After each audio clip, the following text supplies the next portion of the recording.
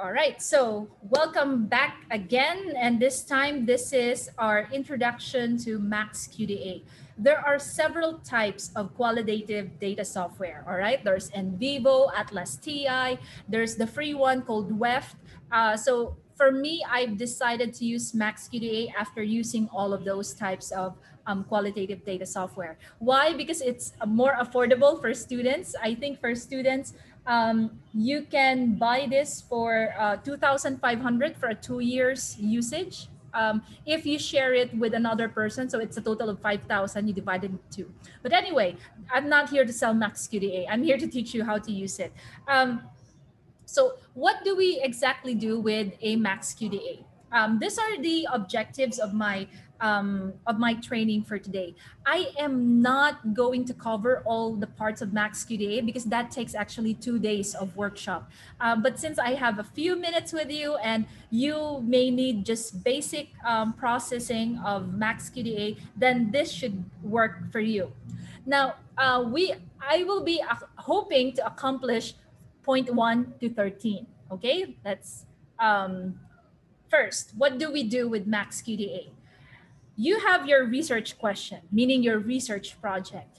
And so the things that you could do with MaxQDA is that you can present the results, you can analyze, you could code the segments and the text, build categories, read and interpret the text. I will be showing you how to do these things point by point, so don't feel overwhelmed. Sorry, if you're hearing my son doing a monkey sound, he has like a class right now, so you have to pardon me for that. Okay, so first thing to do, please open your MaxQDA, and the moment you open your MaxQDA, you will be shown this type of an interface. This is where it all begins. You will have to use a username, maybe your name, your project name, whichever, and then after that, you're going to create you can either create a new project or you can open a project. If you're still exploring MaxQDA and just want to play around it, you can open examples, and they will give you this examples that you could play with. But if you're already geared towards like I want to use my own transcripts and such, you can create a new project. If there's already an existing project that you would like to open, you open the project. All right. I hope that part is clear so far. Now, when you open MaxQDA, the moment the project opens, you'll be met by four sections of the interface. This section is all about the documents. Documents meaning the data that you're going to upload. This could be in the form of a file, a PDF, a Word, an Excel, a picture, a video, whatever you like in the world that can be uploaded in a MaxQDA. Can you upload a PDF file and then code it? Yes. So whatever file, that's the beauty of this. Whatever file you have, you can upload it and use it here. Hang on. Okay, the second part of the interface is your code system. Here is where you're going to create your codes. Here is where you can manipulate your codes. This third part is where you will see the content of your file. So once you click your file, here in Window 3, that is where you will see the contents of your file. That is where you read your file. Now, later on, when you already have your file and your codes, you can actually click on a code and you will see here what part of that file has the codes. You can see the codes running right here. Okay, so it's hard to imagine right now, but don't worry, we'll get there. Now, for the display option, what if you're not doing retrieving of the segments yet because you're just in the process of coding? You can click this and it will turn off so that you will only have, three parts to your interface. Okay, you can click this out and then you don't have this. If you're not interested in seeing any of this, you just need to click them out to focus on one on whichever window that you would like to be open. Now, how do you upload a document? You will see, for example, here, this is your interface for the home background, right? So here you have the word import on the top, right? So there you could get your document. So the document system, you have two parts of the document system. One is the documents, that's where you're gonna put your literally your files, and then the sets is where you can compile several documents based on the criteria that they have. For example, you're saying all about age. So you could put the documents together, create a set, and say age. So that's one group. But this is something that I don't usually use. I just focus on the documents part because that is enough for me in my research. So I'm not going to teach you about sets today. I'll just be focusing on documents part. So how do you start with this?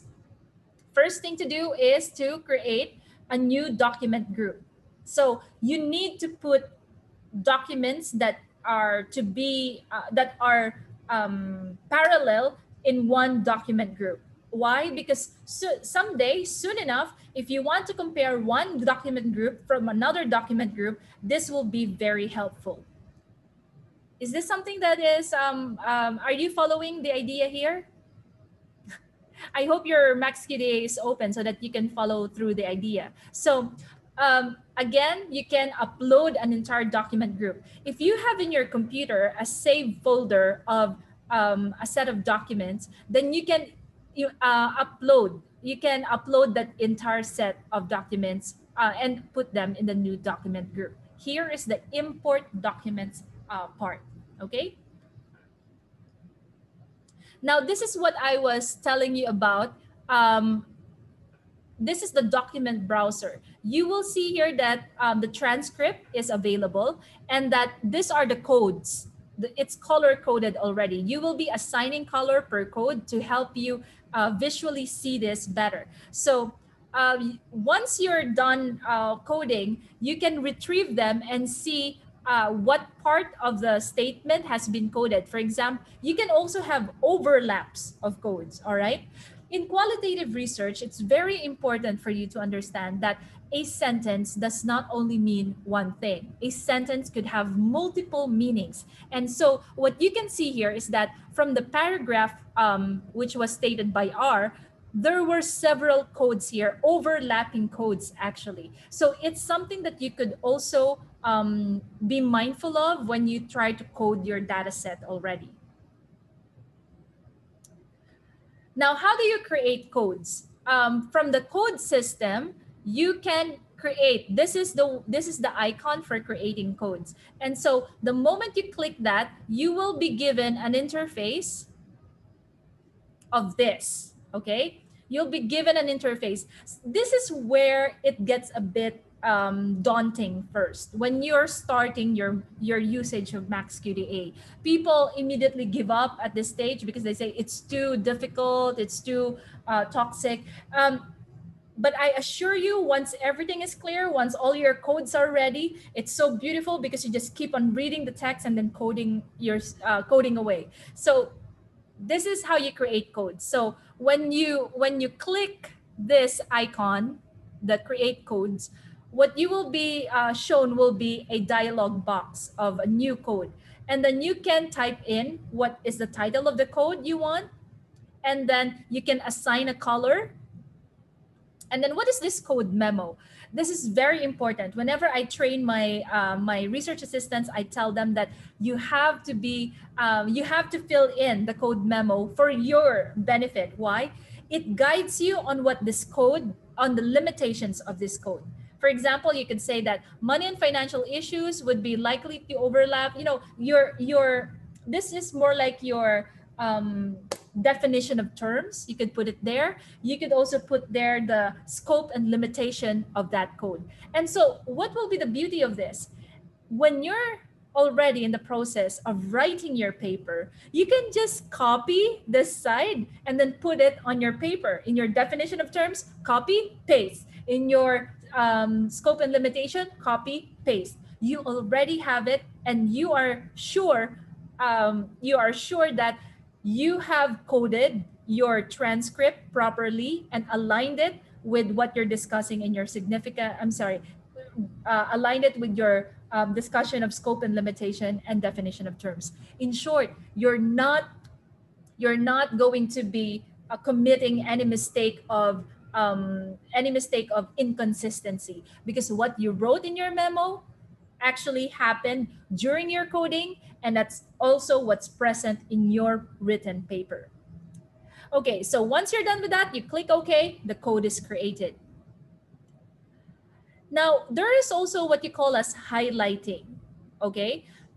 So highlighting is when you read a text and then you feel like this text is important, so you highlight, sorry, of course I'm not using MAXQDA right now. So you highlight it with whatever color is best representing for you.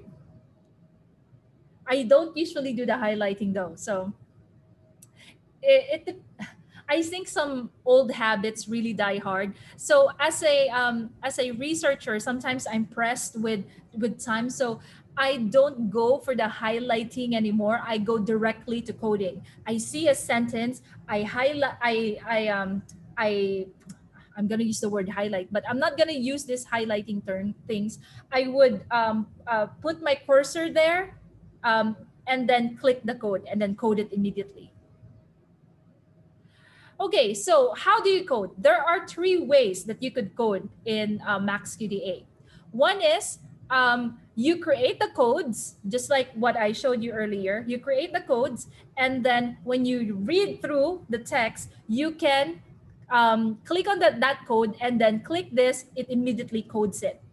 Or you're reading, when you're doing open coding, you're reading the text and you saw a point that is very important, but it's not present in the codes that you already created. So you can do code with a new code. So you click it, you do the same process again, and then you have the new code, and the text that you've highlighted becomes coded. There is also what you call as open coding mode. Here, I'm sorry, code in vivo first.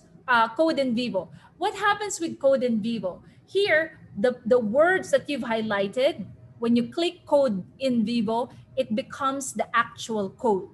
Okay, you don't have to create any codes anymore. It becomes the actual code, and you can use that over and over. Okay, now when you say open coding mode, here I rarely use this. What you do is that you are ready to create new codes every stage of the reading. So in short, there is an when you click on this, it immediately allows you to code new codes. Okay, but most of the time I just use these three items here. I also do not use the emoticode. I just don't know how to make sense of it. But some of my fellow researchers use emoticode because it can provide feelings on a text. For example, you'd like to register that during that time the participant was crying, so you put an emoticode on that highlighted text. Oh, another thing. What if you wrongly coded something? You can just undo the code. One thing you have to remember about MAXQDA is that this is a database. So there is no save function. It immediately gets saved. Every step of the way, it saves itself. It's a database, okay? So if you erase something, it has multiple prompts asking you, are you sure you want to erase this? Because the moment you erase it, that's gone. There's no way of going back. Okay, so this is what I've just explained to you a while ago, and with new code in vivo and such. I've also explained to you the importance of doing a memo. Now, let's go to how you start your analysis. How do we do the analysis? Before you can do your analysis, the first thing to do is to activate the codes. So these are, for example, the documents that you have. You have to right click on it and then click activate the document. When you activate the document, it will turn up red like this. And the moment it's read, it's ready to give you whatever you like. Do you want lexical analysis? Do you want to compare this document? Do you want to retrieve the codes from this document? In short, you can work with this document. Can you activate multiple documents? Yes. Can you activate multiple folders? Yes.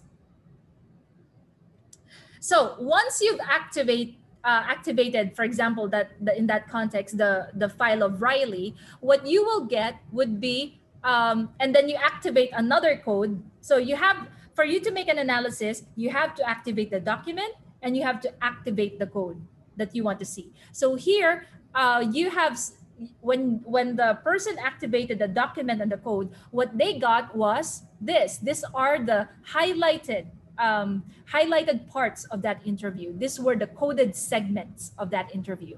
And if you remember the windows, right? This is already on the retrieve segments. This is window number 4.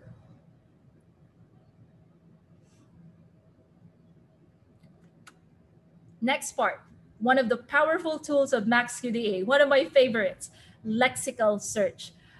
You already know a particular word.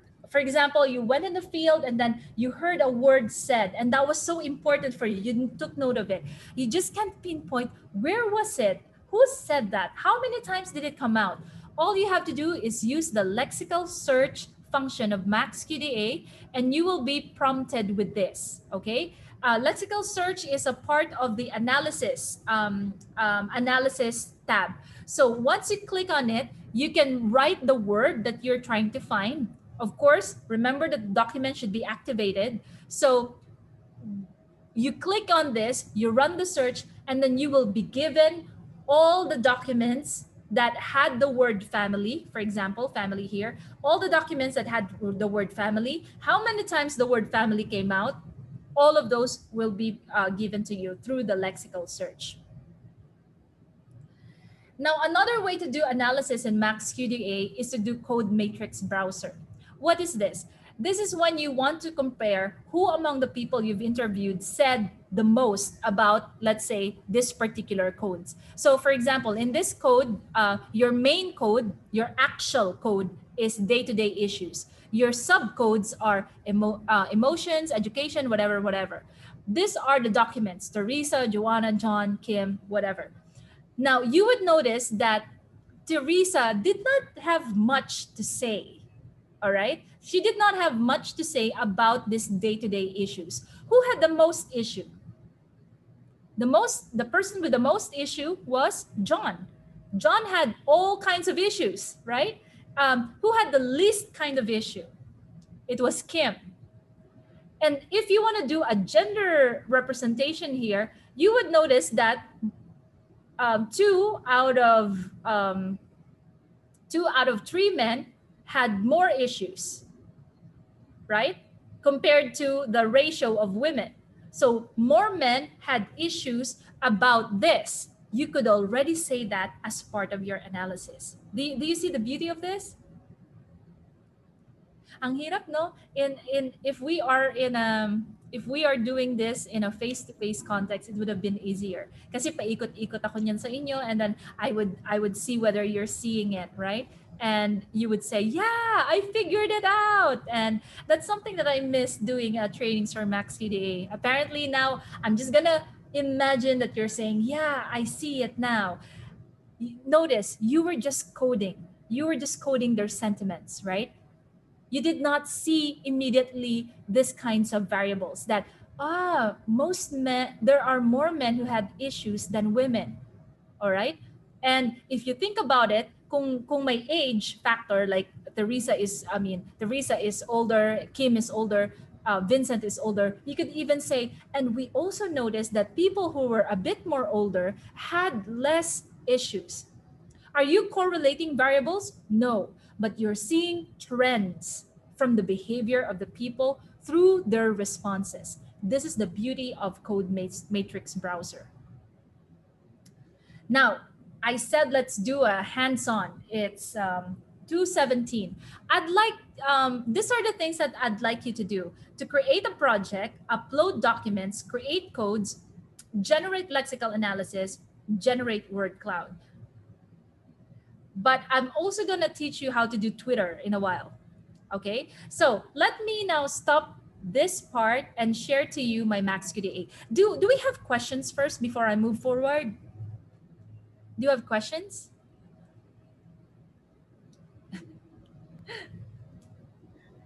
Any questions? As of the moment, ma'am, I think we don't have questions. I just finally saw a face. Hi, Sir Elner. Um, how's MAXQDA for you? Have you tried it ever? I have never tried it before, but I find it interesting because it is behavioral. Behavioral. We are understanding the behavior of a group. Okay. I hope that you could try to do qualitative research using this someday. Now let me show you my MAXQDA. Is Sir Philip around? Philip Hernandez, are you here? Wala Do daw. we? Wala. All right. Froilan Alipaw also not here. Antoinette Kwan. Okay, the reason why I'm asking is because they're my collaborators for this project, and I'm about to show our project to you guys. Don't worry, I've secured consent on this from participants. All right. Okay, ito pong itsura ng MAXQDA sa totoong buhay. Can you see it? Can you see my MAXQDA? Yes, ma'am. Yes, all right. So ito po yung current project namin that's funded by Brown University. And ang in-explore po namin dito ay kung paano, how are community leaders interacting with military organization representatives, civil military organization representatives. So what we have here are three sources of data. One group from Caloocan, another group from this one is Caloocan, this is Navotas, and this is Baseco. These are representatives, these people are representatives of these organizations. So you would notice here that I uploaded it based on organization. Kasi the analysis is based on organizational comparison. Kaya nga, it depends on what do you intend to do with your data. Is it a gender-based comparison that you want to do? Is it organization-based? Is it age-based? It depends on what you want to compare. And so that will be the basis of your arrangement of the data. So when you click on this, you would notice that these are the people who participated here. They're arranged randomly. You can arrange this alphabetically if you like, but it doesn't matter to me anyway. So I've put them there. And so these were all coded. How many codes did we make for this number of people? A total of 1,603 coded segments were created, meaning we were able to tag 1,603 statements from there. And how did we tag them? These are the codes that we have. So makikita nyo dito how nitty-gritty coding is, okay? So you would notice that here, it's based on questions, okay? Now, your codes could be based on questions or it could be random, okay? But most definitely not random, hopefully. Why? I'm hoping that when you create your codes, it will be on themes. But since our questions are already based on themes, we decided to code them based on questions, right? Organization's core, membership, positions, current role. So okay, so here, you notice that the major code has subcodes, right? For example, what are their sentiments and recommendations for the group? There is the subcode on unity, there's subcode on collaboration, there's having one objective, and then good housing, okay? So these are the codes that we have. Now, how do you make sense of this? For example, I want to see how do I make sense of this? For example, I want to see how many people. I mean, I want to compare how these three groups, um, how their hang on.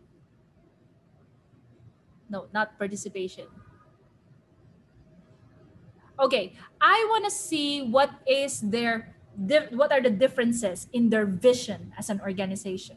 So the first thing that I will do is I will activate. How do I activate the documents? You just right click and then you say activate all documents. And now when you look at it, every document in the folder of Candila is activated. And then you activate Beck as well, activate. Or an easier way is that I don't know, I'm using a MacBook, so I click command and then I click on on this item. So it's now activated as well. So all of my folders are activated. And then now I'd like to activate vision because it's the code that I want to make sense of. Pare-pareho kaya sila ng vision? Let's see. Okay, so I've activated vision. You would notice that here is a sample document, and here you would notice the 10 coded segments that from 7 documents and 3 document groups. So out of these 3 sets of document groups, there are 7 documents who answered the question of vision. Okay, so there are 10 coded segments. Now let's see how that fares. This is one of the most beautiful part of MAXQDA, the analysis part. And this is something that I usually use for creating analysis for my qualitative research. You can compare cases and document groups. Click on this. You have 2 options. What do you want to have? Do you want the numbers or do you want the words? Let's use the numbers first.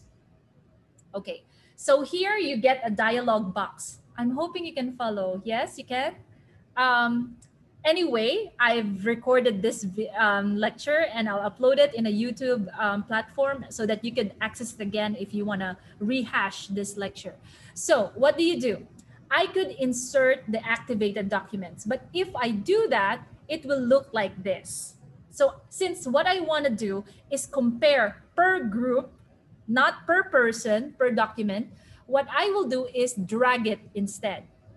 Okay, I'll drag Candila, I'll drag BEC, I'll drag SNKB. Okay, so now the analysis will be per cluster. And then what do? I'll insert the activated codes. Remember, you cannot do any analysis without activating the document or the codes. Remove the vision because that's not that has 0 anyway. That's just a qualifier. So now we will see how different they are. Click OK. And there you go. You have, can you see it? Hello? Yes, ma'am. Yes. You can see here that in numerical form, you can see here that, look at this, quite interesting. You can see here that for Candila, their main vision would be divided into 4 categories, right? It's peace, welfare, progress, and unity. For Beck, which is a religious organization, they don't care about peace, welfare, progress, pagkakaisa. What they care about is the community of believers. Notice the samahan na nagkakaisang kababaihan ng Baseco, a women's group in an urban poor community. What is their aspiration? What is their vision? To have progress within their society and to have, what's this?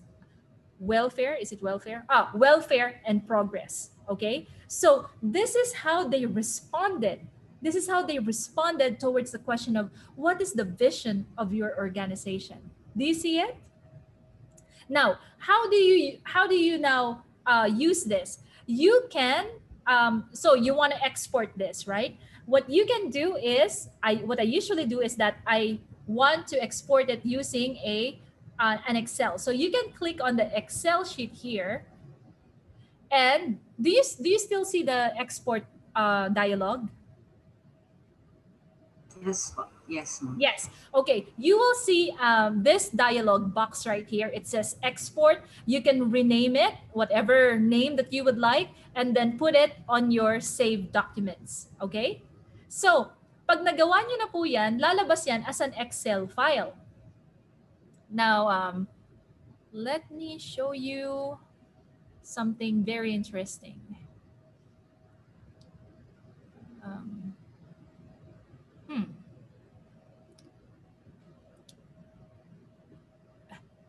Hindi ko pala mahanap bigla, no?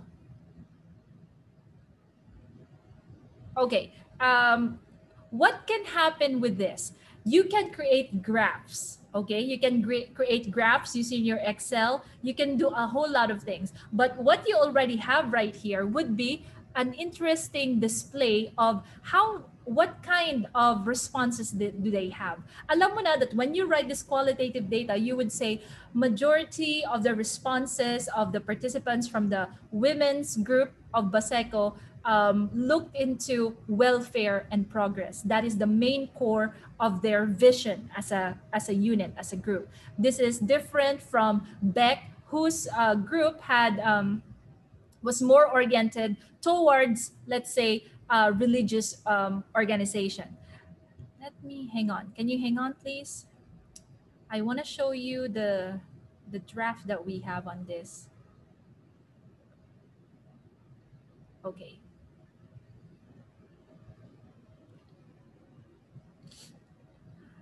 I'll stop share my new share. Okay, new share, Microsoft Word. Can you see this Microsoft Word? Yes, Yes? ma'am. All right, Yes perfect. po.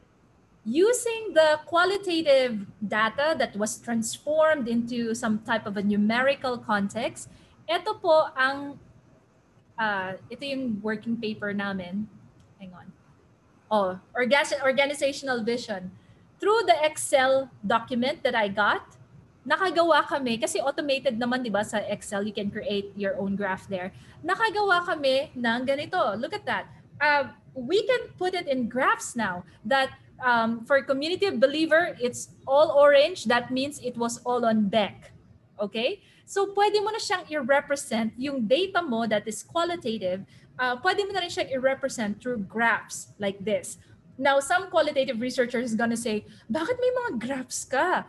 Sila po yung medyo traditional na qualitative researcher. For more progressive qualitative researcher, we're going to say, we have graphs because we were able to find trends in the responses.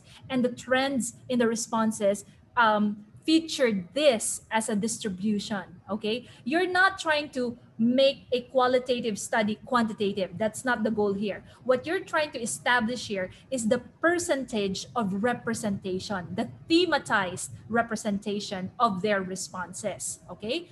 So, ano pang isang mapupulot nyo sa MAXQDA? O, di ba meron kang, you already have this kind of a graph, right? But since it's a qualitative research, of course you want to highlight the statements where these numbers came from. So here, this is something that you can also get from MAXQDA. I'll show you in a while. You would notice, for example, for Beck, they said, right, that they're focused on community of believer. What statements can you possibly use to qualify your findings here of this one? What you can do is highlight this statement. According to one of the members of the study or one of the participants of the study, then you can quote this statement, okay? So from this percentage of a remark, right, you can qualify that with the actual statement from the member. And how did you get this? From the quote that you've coded. Okay, let's go there. I'll new share. Let's go to MAXQDA again. Look at this. Okay, I'll exit that part. Remember, we have going back. Remember that we have highlighted this, right? We have activated our documents, and we have also activated vision as a sample of analysis, right? And what we did was to compare groups because that's something that we wanted to do. You could also do this for if you don't have groups to compare, you just have people to compare, that could also work. So here, what we did initially was to do quantitative. How about qualitative? So what we do is that we just click on qualitative. We insert again the groups because we want to do a group analysis, right? Group comparison. Then we insert the activated codes. We just remove the key code, which has no codes anyway. It has 0. You click on OK, and somehow you'll get this, all right? But don't worry about that.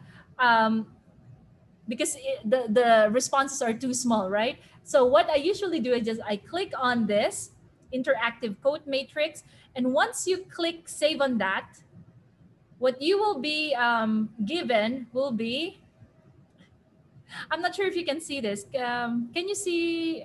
No, you can't. Interactive code here. This is what came out of that activity that we just did. Can you see this part, the interactive code matrix? Yes, ma'am.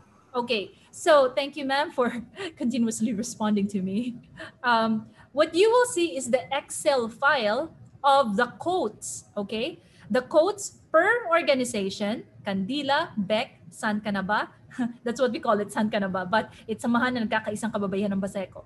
And then you would see that for peace, there was one code and it was from Kandila. For welfare, there were 2 codes, one from Kandila, one from the Baseco. For progress, there were 2 coded segments, both from 2 organizations. For pagkakaisa, there was 1 code and it was all on Kandila. And then for community believer, there were 2 codes and they were from Beck. These are the statements that you could highlight while writing your paper, okay? If you don't want to show the quantitative side of your or the numerical representations of your themes, you can just focus on these highlighted segments in the writing of your paper, okay? So that is how beautiful MaxQDA can be when you're trying to write your paper, as long as you've coded properly, as long as you've identified identified your codes properly and the segments. Now, so that's one of the things that we do here. Another thing is that of code coverage. Can you? No, you can. Resume share. Sorry, I cannot resume share anymore. What am I sharing? Stop share. Okay. I hope you guys are still awake. Yes, Okay. ma'am. Thank you. I hope our students are still awake. They're supposedly the beneficiaries of this. The teachers can benefit, of course, and then you just lecture again to your students, or they can watch again this video. Okay, so another thing that you could do is to do code frequencies. Okay, which codes had the most frequency of all time? Okay, so let's do that for let's say I want to do it for, forget it. Let's just focus on vision. Let's do a code frequency. Okay, so with code frequency, we'll insert the activated codes. Okay, and here we will see which of the codes was the most important, or which of the concepts is the most important among all the activated files, among all the participants of the study. And here you see progress as the primary reason why they created their group. Progress was the primary reason that they're together as a group. Now, a good part of this code frequency context is that it immediately transforms into a graph. So napakadali. Immediately, kita mo na kagad na of all the documents, ang pinaka-importante pala was progress. You can either print it already, export it, or if you want an easier route, you can screen capture it however you feel like. But what's important is that you can change the title, by the way. You just double click it. What's important is that you know that by activating the code, activating the group of people that you want to study, that you want to be that you want to analyze, that you can find out which is the most important context for them. In this context, it was progress, not peace. All right. So that's how you do the code frequency as well. Now, another part that I'd like, the lexical search, I've already discussed that with you. For the interest of time, we're not gonna go to that. Let me just go now to Twitter. Kasi ito ang isang bagay na baka interesado kayong gawin. So, with Twitter, ay, hindi ko kayang mapakita lahat. But with Twitter, what you will have to do is, sorry, new share. Hindi ko mapakita kasi that means I have to open my Twitter for you, which is not gonna be a good idea. So, ito po yung mangyayari dyan. When you click on Twitter right here, when you click this one, you will have a dialog box, this one. So you have to connect your MaxQDA to your Twitter account or whatever Twitter account that you've created for your study. And then what you could assign here all of these words. So key in the words that are important to you. And then if you want an exact phrase, then exact phrase. You could also put the hashtags. If the hashtag is more important for you, you can put the hashtags. And what will happen is that once you click on retrieve, it's like a 7-day gathering of data. You will be given this. You'll get the hashtag, the type, if it's a reply, an actual tweet, is it a reply to, how many followers. Okay, that's very important. How many people this person follows, so that you know if it's a bot, if it's a troll account or whatnot. How many tweets this person made or such, and then the author. Okay, so this is a good example of how you can harvest Twitter information immediately. It's called data mining, right? So MaxQDA already has that feature of data mining for Twitter. 7 days. I'm not sure if it's still 7 days or a bit longer now, but during the time that I did this was a 7 days period. Okay, so that is all about what I could share for today regarding MaxQDA. Do we have questions? Because we're now going to go to your breakout session.